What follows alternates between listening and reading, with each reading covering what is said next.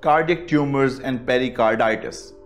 Now, cardiac tumors don't have much to contribute towards the cardiovascular pathologies, but when they do, they have rather serious pathological consequences.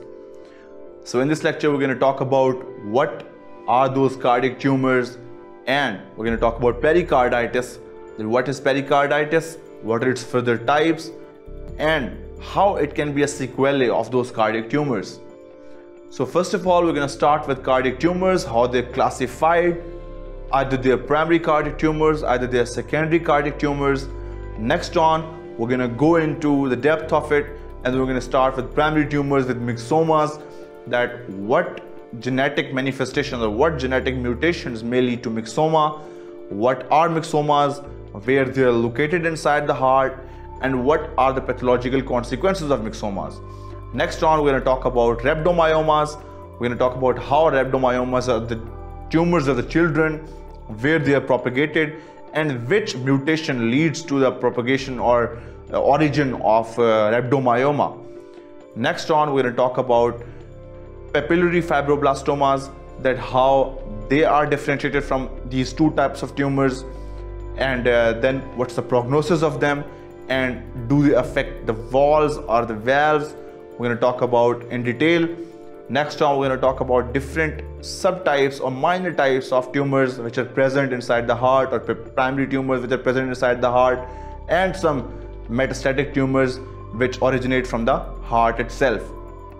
Next on, we're going to talk about pericarditis, what pericarditis is, how it is formed or how it is originated, what are its types. We're going to talk about first of all constrictive pericarditis, then we're going to talk about adherent pericarditis, how they are differentiated. We're going to look deep into their gross structures, and we're going to look what are the pathological consequences of constrictive pericarditis, what are the pathological consequences of adherent pericarditis, and how they are differentiated from each other on the basis of clinical manifestations.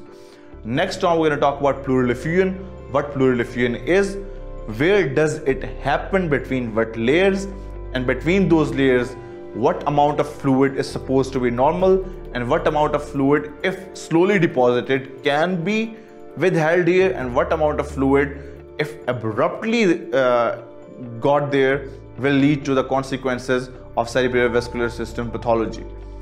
Next on, we're going to talk about cardiac tamponade, what cardiac tamponade is, and how it is related to pericardial effusion. And at the end, we're going to talk about metabolic heart diseases, which will include hyperthyroid patient, that how hyperthyroid patient will lead to cardiac diseases.